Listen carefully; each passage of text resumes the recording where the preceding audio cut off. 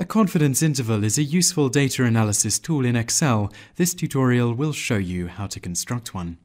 Start Excel and load the data that you want to create a confidence interval from. Here we have a column titled SMS, which indicates the number of text messages sent in a single day by a class of students. Click on the Data tab and on the right click Data Analysis.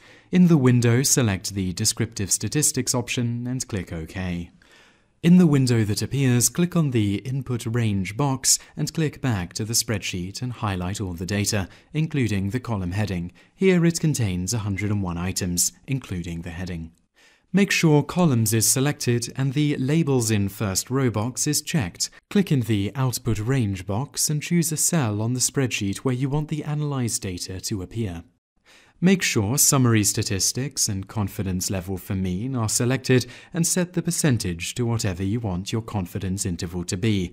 95% works just fine for this example. Click OK.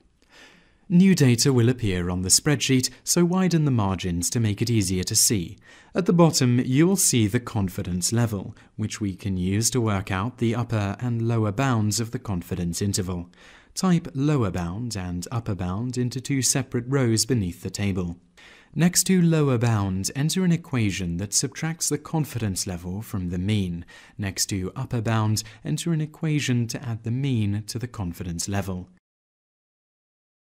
The data indicates that we are 95% certain that the mean number of texts sent in a day by the class is between these two values, and that is how to use Excel confidence intervals.